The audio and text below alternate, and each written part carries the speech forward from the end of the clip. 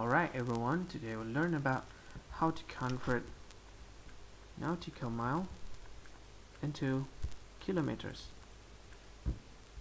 Alright, before we are dealing with an equation problem, we need to know that 1 nautical mile is equal to 852 kilometers.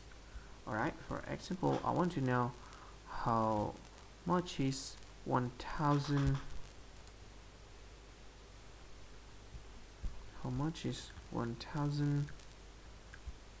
nautical mile convert into kilometers.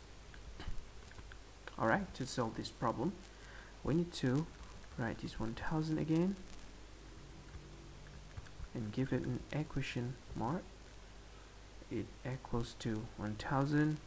We write this 1000 again and we multiply this 1000 with this number 1.852 kilometers. Well, why we multiply this 1000 with this number? It's because we want to convert NMI, nautical mile, into kilometers. So anything coming before this nautical mile, for example 1000, we need to multiply any number with this number. So because 1000 come before nautical mile, we need to multiply this number with 1000. Alright, so the result of this equation is 1000 nautical mile is equal to have 30, have 3 number, and we need to move comma over here. So the result of 1000 nautical mile convert into kilometer is equal to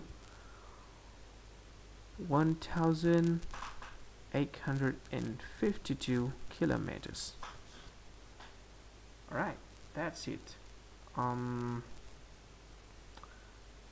Thank you for watching this video tutorial, and goodbye.